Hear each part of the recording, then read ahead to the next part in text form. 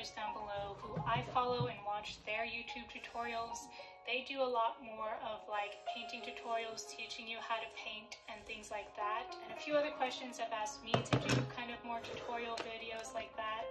And I want to defer to them because they've been doing it a lot longer than I have. They have a great way of teaching, and they already have videos out for you to watch for free on YouTube. So I'll link some of theirs down below. Ones that come to mind are Chelsea Lang, Paint Coach, Ian Roberts. People like them are great painters and have so many good tutorials on YouTube already. Another question I got was advice on how to become a full-time artist, how to start making money from your art, from your career, and how I'm doing that. And my simple answer is that you have to have a lot of different streams of income as an artist. I think there's this big idea that in order to be a full-time artist, you have to be living off solely sales from paintings, from prints, from things like that. And I don't think that's realistic or sustainable, and honestly it's kind of scary because those things change with time. And for me, it's a lot better to diversify my income through ads on YouTube, sponsorships with companies that I've been able to do thanks to you all watching my channel. I have made money from selling art and commissions and things like that, but it's not my sole source of income right now. And I think that's okay. I still consider myself a full-time artist. Kelsey Rodriguez is another art YouTuber, and she has great videos about how to actually make money as an artist, selling online, all the different social media aspects of it. So I recommend you watch her video on it. She does a great job of laying it all out for you in a really easy to understand way. Someone asked, I would love to know how you become a full-time artist. For someone like me who has no idea, do you just quit your job and make art?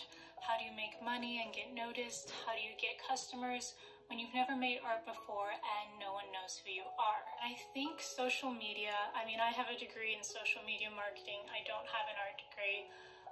So I think it's really opened my eyes to the different avenues and paths that people can take to become a full-time artist these days. Becoming an artist, I think in general, even people who go the traditional route of like going to galleries and like things like that, is all about building a community, even a clientele that knows your art, wants to buy your art, loves what you do, and wants to support you through that way. And social media has made that a possibility for so many people who are just starting out with art, who are just sharing their art journey online. So of course that's going to be my advice to you, is to utilize, the good aspects of social media and just start sharing your art with people, because I think that's something that a lot of people also connect to. For an artist, it is obviously about the art you're making, but it's also about you. It's about what you're bringing to the art that you're creating and how your story kind of ties into that, how your interests are seen through every piece of art that you work on, through every new subject matter that you're exploring.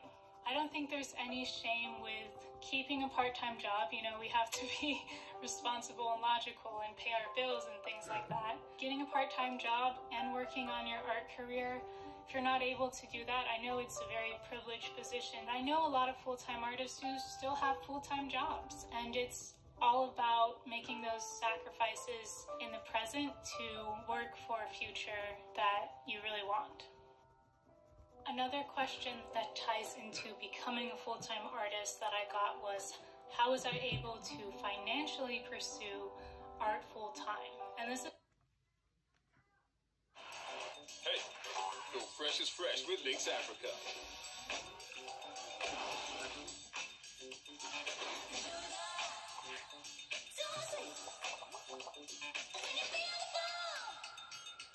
Links Africa. Feel fresh as fresh with the #1 fragrance, The Go. And this is a very logical question and something that I did think about a lot before I made this decision. There is a lot of pressure who choose a career that is very stable, obviously financially, and to an extent that's very smart. But for me, I also knew I needed to do a career that was going to make me stable mentally, if you get what I mean.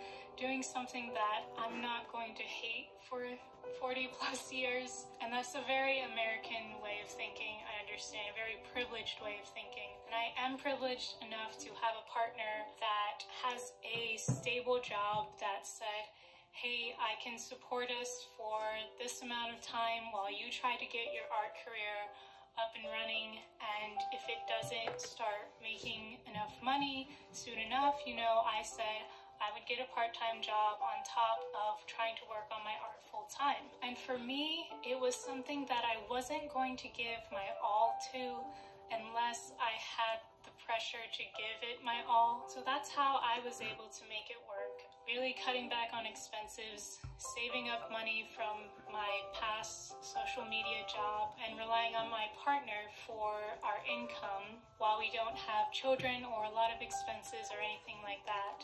So for me, like I said before, diversifying my income so I'm not relying on one area for money every month, it's really been the best option. And again, no shame at all in having a part-time job, having a full-time job while you're trying to make your full-time art career happen.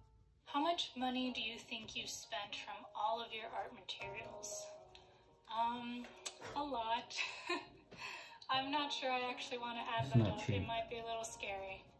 Art supplies are very expensive, and the really good quality ones are even more expensive. So yes, a lot. I don't even think I could put a number on it. I've been buying art supplies since I was 15. Yep, they're expensive, but what can you do? Gotta have them. I had a few questions about like personal life and things like that, so I'll answer some of them. Yes, I am married. I have been married for almost 2 years to my partner. We actually met in high school, senior year of high school, and dated all throughout college and got married after college. So we have known each other for a very long time and have kind of been growing up together. You've probably seen him in some of my videos on here. His name is Brett. Got a few questions about my ethnicity, which I am used to growing up mixed, but it's something that I'm very proud of, so I will share it with you all. I am half Chinese and my dad is half Italian. My mom grew up in the Philippines, actually. She grew up in Manila, so she's Chinese, but her family grew up in the Philippines, so they speak Tagalog and all of that. So I kind of have that cultural influence and the Chinese cultural influence. My favorite types of food are pasta or Chinese food, and I really do think they're the best, but I may be a little biased. I also got a lot of questions about starting a YouTube channel, growing an audience, how to edit videos, what apps do I use to edit my videos, filming equipment.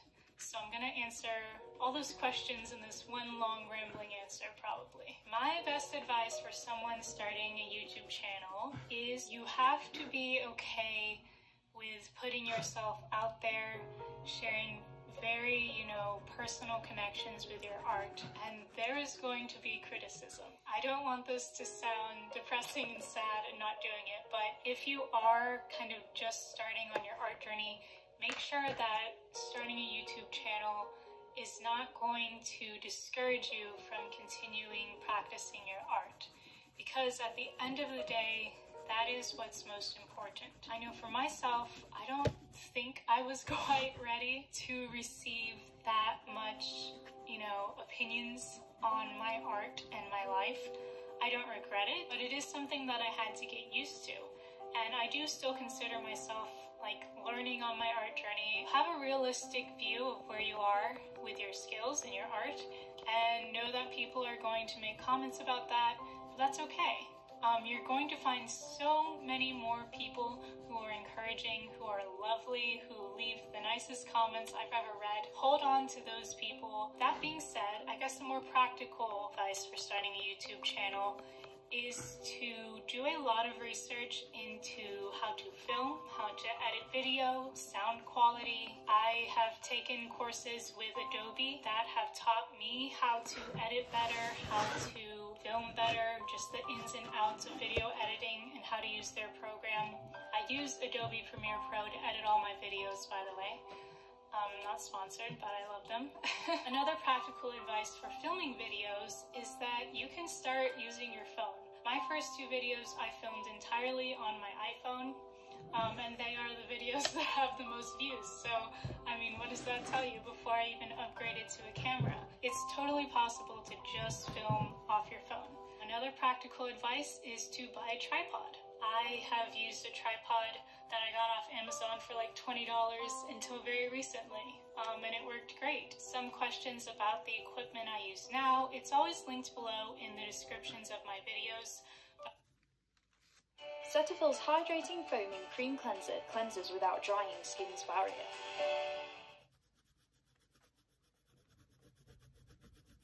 But I use a Canon EOS M50 to film my videos now, and I love it. It's a great little vlogging camera. I've watched tons of videos on YouTube about filming, editing, how to film more cinematically.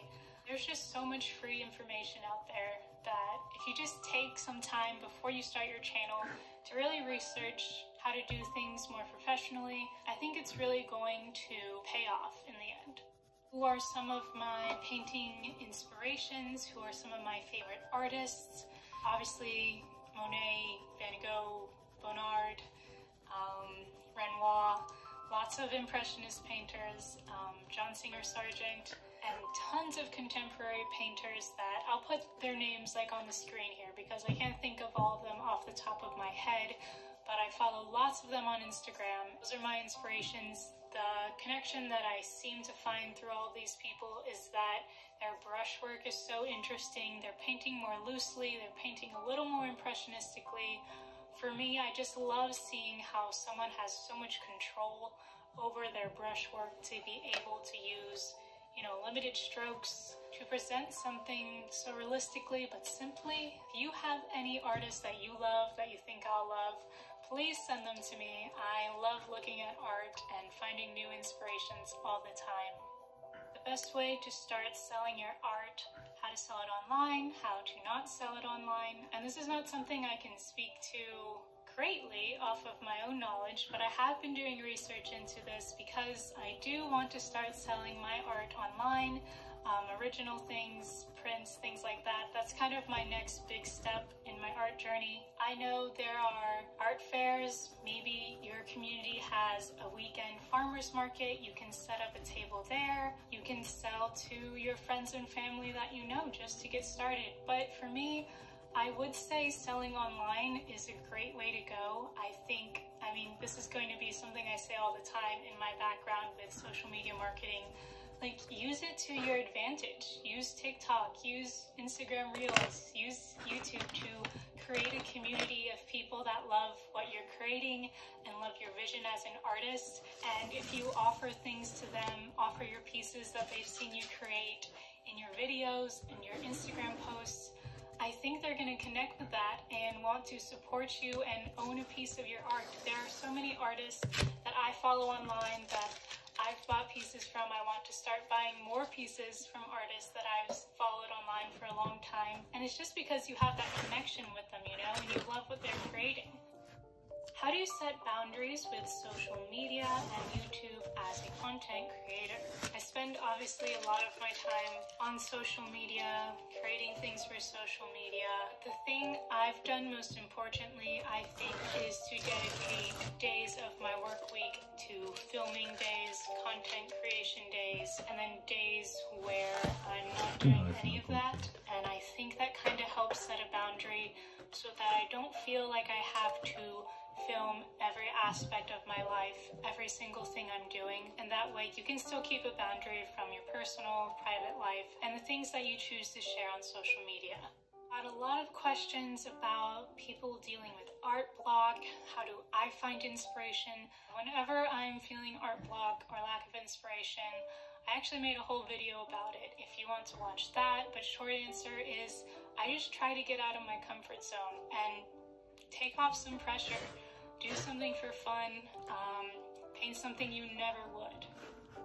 How is your creativity after so many new subscribers? Does it cause you anxiety? It does cause a little anxiety because obviously I want to keep creating content for you and putting out videos, but something that I've done that's kind of helped that is just to take pressure off what I'm creating and just sharing my journey as it comes.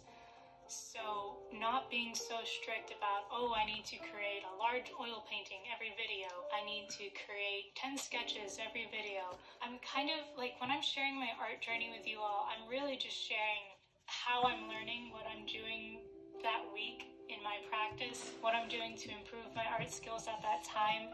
I'm just trying to keep it really honest and open with you guys that not every week am I creating large oil paintings. Sometimes I'm just focusing on practicing anatomy. That's how I kind of keep that anxiety at a minimum. I'm not forcing myself to do things that I'm not ready to do creatively. I'm just sharing my literal journey.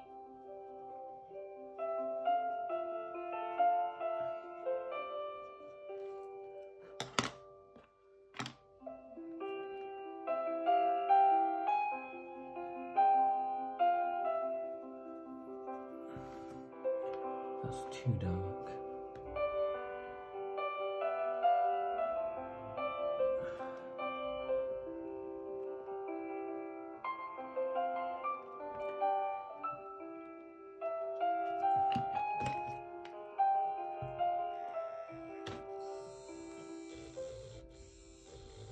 I hope you enjoyed this video and this Q&A. Had a lot of fun. I feel like I'm kind of talking to you guys in a more conversational way, and there were so many questions. I wish I could have answered them all. You can support me by leaving a like, comment, and subscription.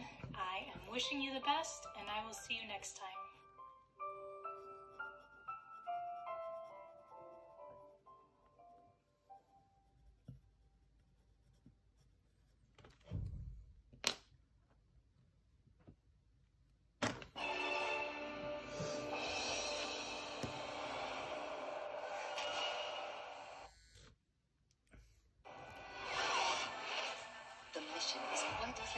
Climb the ladder, grab the briefcase, decide a championship opportunity.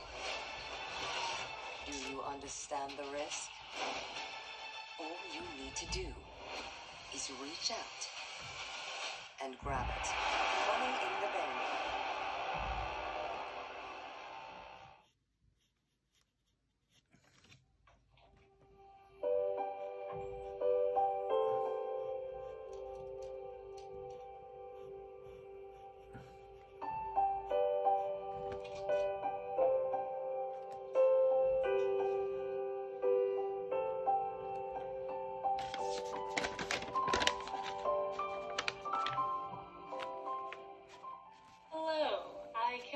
I'm showing you this, but the studio is a complete mess. I cannot get any work done. I feel like the last time I painted, I moved everything around, and I haven't moved it back yet. So I decided I'm going to do a part 2 to the studio makeover. I want to take a quick second to thank Ruggable as the sponsor of today's video. They were so kind to send over one of their beautiful rugs, and it gave me the idea to finish up making over the studio, and so I'm very excited to show you the rug that they sent me. I think it's gonna look great in this space, but I have big plans to finish up the makeover, get some new curtains, some new frames for the paintings that I've been doing, and overall just like clean up and organize. So I have a lot of work to do. Let's get started.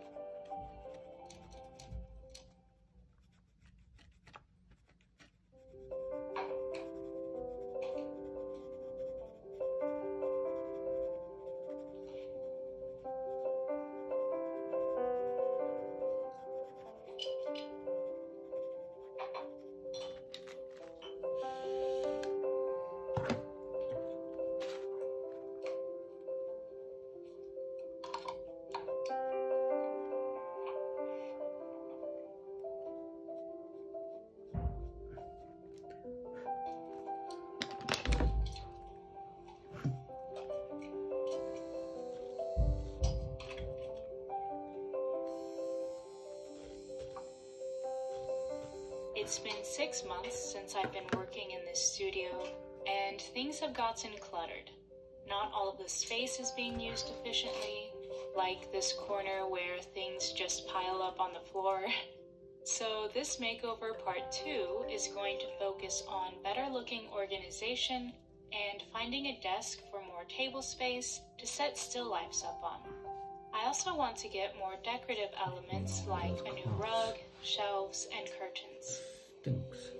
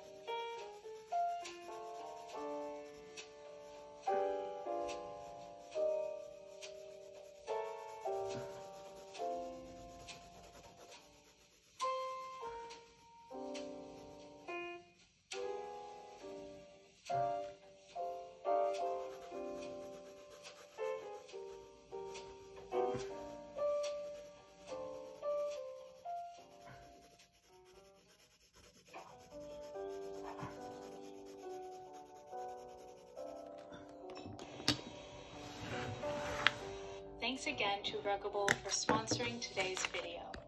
Working in my art studio can get pretty messy, as you saw before I cleaned up, but luckily my new Ruggable rug is machine washable and stain resistant, so when spills happen, I can throw it in the washing machine and it comes out looking good as new.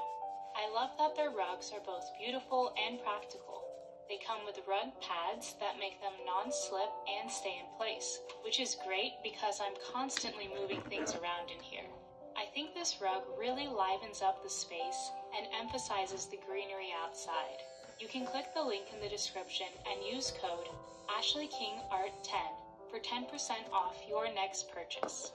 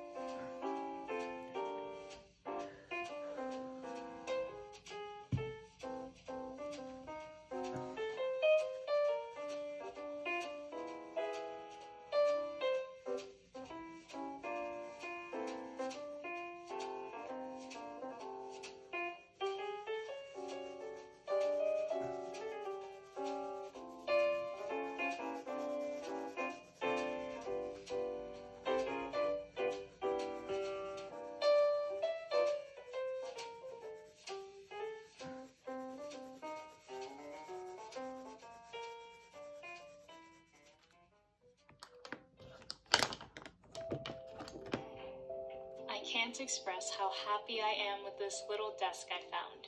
I think it's perfect for this corner and adds some character to the room. It'll be great to have more table space to dry paintings on, set up still lifes, and make this side of the studio feel more useful.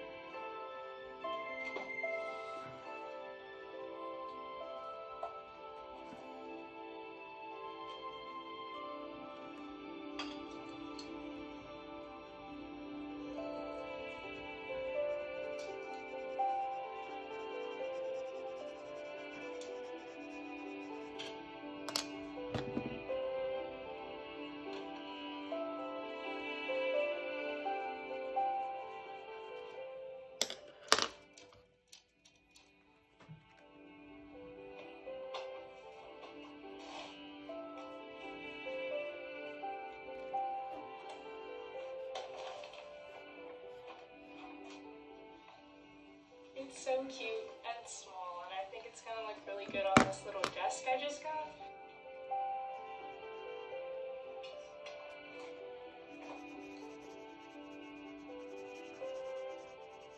I like this one better too. Yeah, I like the color of this one too. Yeah. Okay, you done with me? Yeah.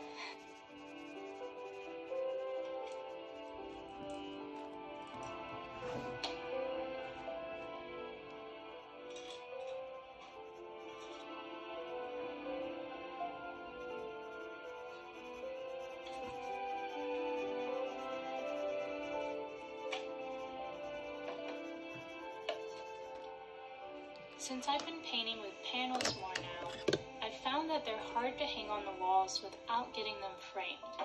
So I decided to add these floating shelves to this wall. This way, I'll be able to display more current artwork, kind of like it's my own rotating gallery. I can dream.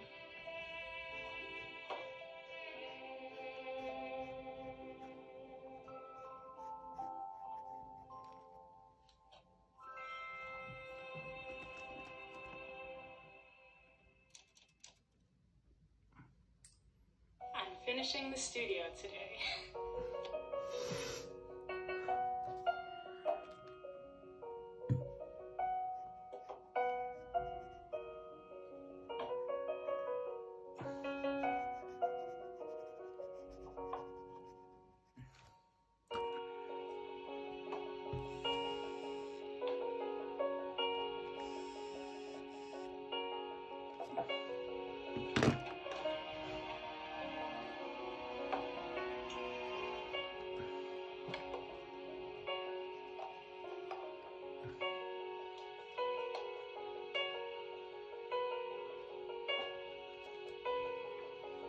I think the world kind of gives artists a bad reputation for being messy, unorganized, and a little chaotic.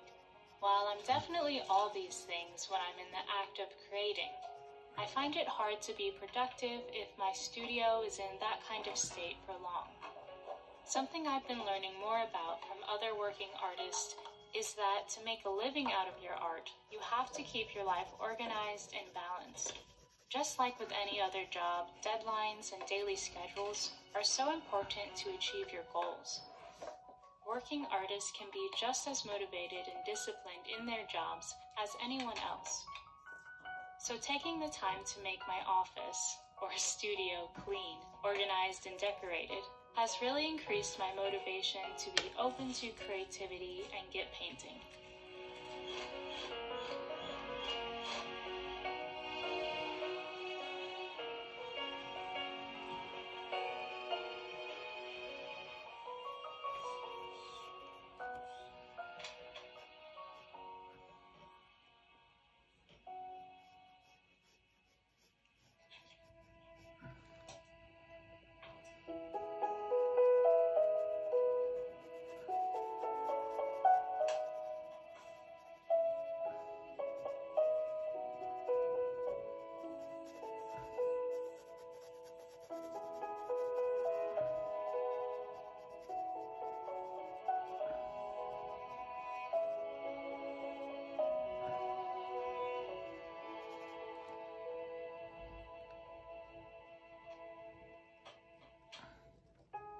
I can't believe it's been 6 months since I posted my first YouTube video about turning this room into my art studio. Reminiscing on my goals and aspirations then, I could have never predicted this would be the outcome. I want to say thank you for supporting me, believing in me, and encouraging me to keep going. I wish I could go back in time and tell my younger self to hold on to her artistic passions and trust in herself to make it happen. All 100,000 of you, which is crazy by the way, have given me the chance to make art full-time, and I'll never take that for granted. For anyone out there hoping to dedicate their lives to art, my best advice is cheesy, but it's to believe in yourself and keep practicing. Something changed in me when I finally started calling myself an artist and telling people I wanted to do it full time. It gave me no other choice, and I knew I had to make it work, even if it took years. That inner trust in myself is really what kept me going. So thank you again for all your support, and know I'm always wishing you the best on your art journeys, and I'm so happy we're doing this together.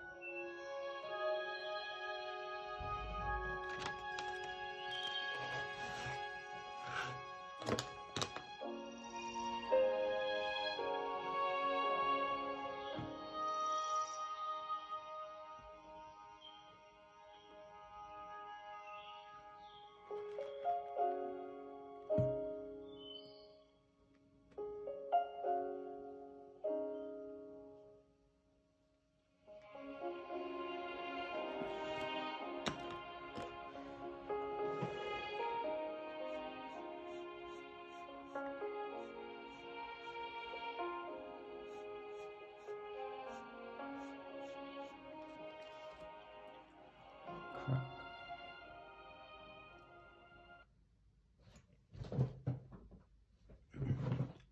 Half an hour to go. Thanks so much to Squarespace for sponsoring this video. Hi friends, I wanted to do another Q&A video today. I'm trying to answer some questions that I haven't. I'm trying to have texture on here, but I don't want to be using too dark of a pencil. But if I use the same pencil, it's going to be hard.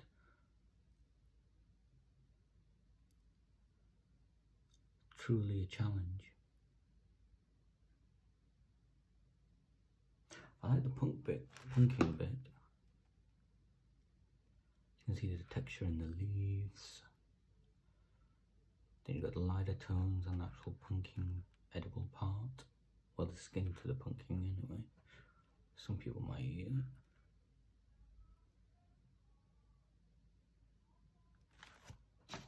Haven't ever before in my past Q&A videos. Things about setting a good work-life balance, artistic goals, dealing with negativity or loneliness, and some more practical questions about starting up a YouTube channel and running an art business online. And I'll be painting this little watercolor painting from a picture I took in Florence while I answer these questions for you. So sit back and enjoy.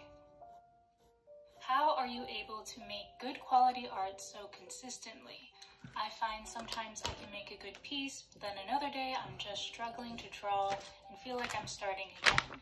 Also, do you have any tips or resources you use to improve your art, particularly when it's self-taught? Well, thank you, but I can say that I also feel this way, and I think that's part of my mindset shift that helps me keep practicing so consistently. I don't make good quality paintings every single time. I don't think any artist really does. Obviously, everyone's skill levels are different, so your opinion of a good painting might be different than someone else's. I think this especially happens when we are comparing our work to others on social media. We kind of get this idea that we need to be creating on the same level as someone else, even though they may have had years of more experience than we have. So it's kind of not fair to compare yourself to someone that has that much more experience and put in more time practicing. But something that helps me is to just remember that the more bad paintings you get out, the closer you'll get to that one good painting again that you've been trying to make for a while. Not every painting is going to be 10 times better than the last. For any tips or resources that I've used to improve my art as someone that's mostly self-taught, there's lots of great channels on YouTube, and I will list them in the description below or on the screen here because I don't want to mess up their names off the top of my head. And they're great resources that are free online that will get you started. The worst thing about these pencils is simple. You have to keep a sharp point. But if it's a mechanical pencil, you don't need to.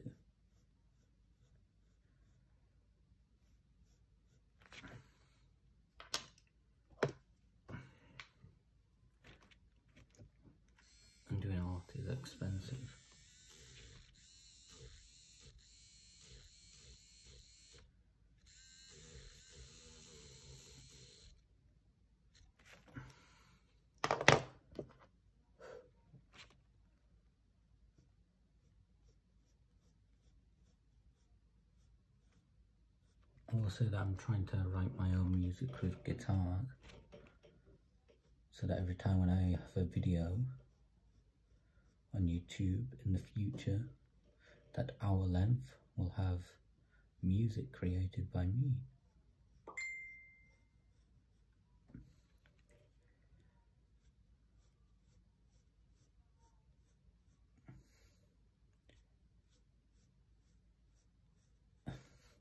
I'm not saying that the music will be good, because it could be pretty bad, but I keep getting complaints about music in the background playing. There's a lot of people that have music in the background playing, but I question whether they get told off for it or not.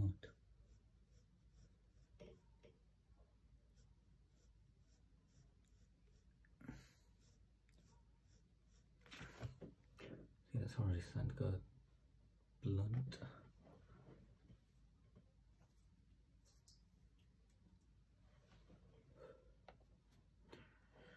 Yet if it was mechanical, crap. I need a pencil extender. I don't know why my one's gone.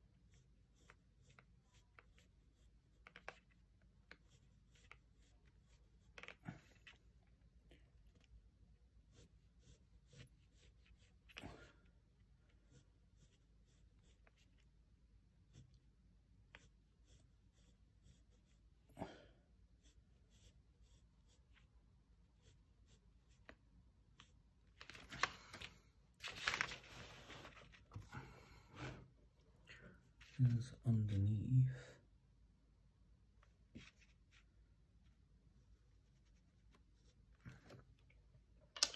That's 2.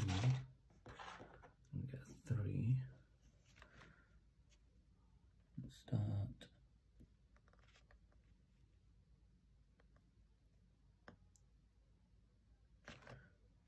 doing it from here.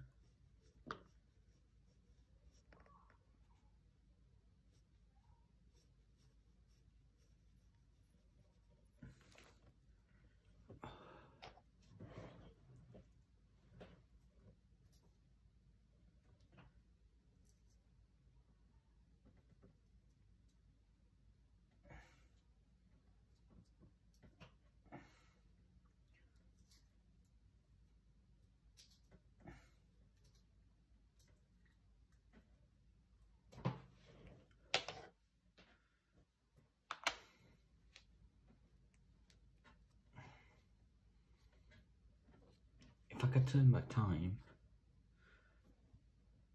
I would have chosen art in high school, but I was living with doubts about what I could achieve and accomplish.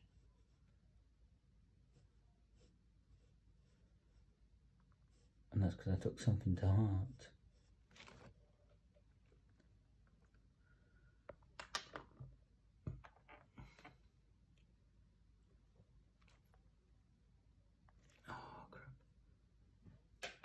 Another bad thing about pencils is the nib breaks off. But when you're painting, you don't get that.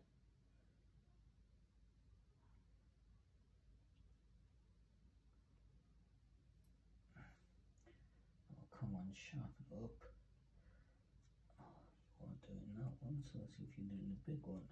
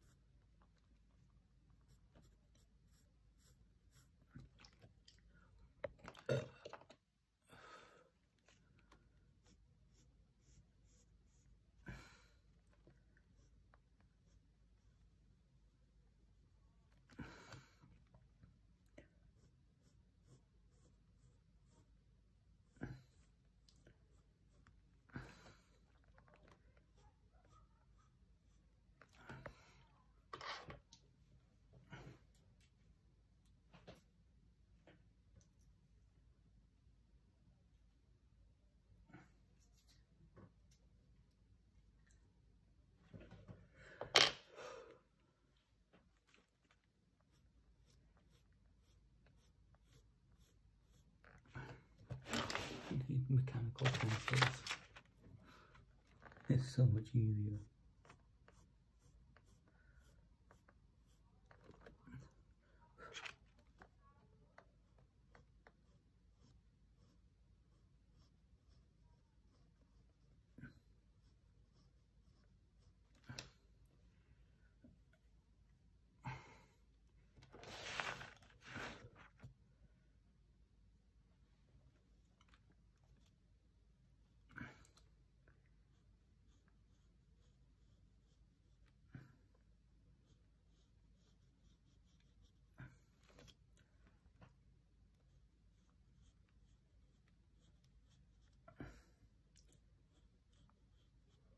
Now, I haven't had any sales, I haven't had anyone liking my videos, but I please like them.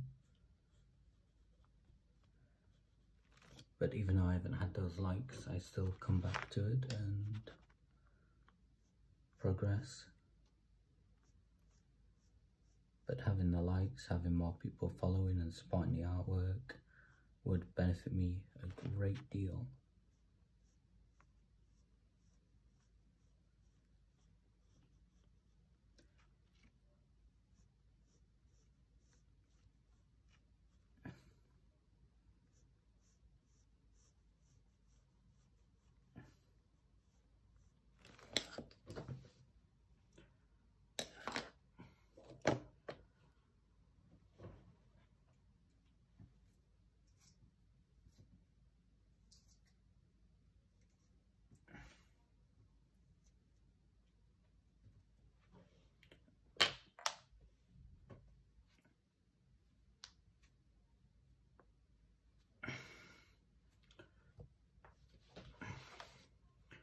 Problem with drawing is that it's easy to smudge the work.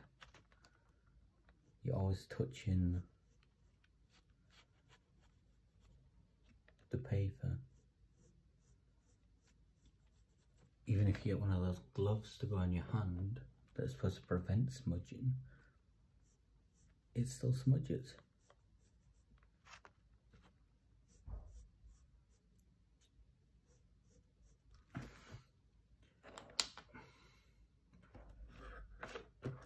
Six.